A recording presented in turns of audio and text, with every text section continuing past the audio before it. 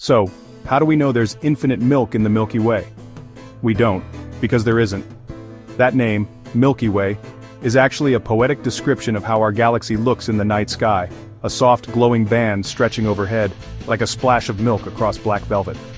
It dates back thousands of years. The ancient Greeks called it the Galaxias Kyklos, the Milky Circle. Other cultures saw it as a river, a road, even spilled mother's milk from the gods.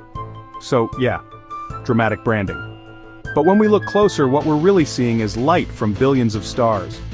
So densely packed, their glow blends together into that milky blur. And beyond those stars?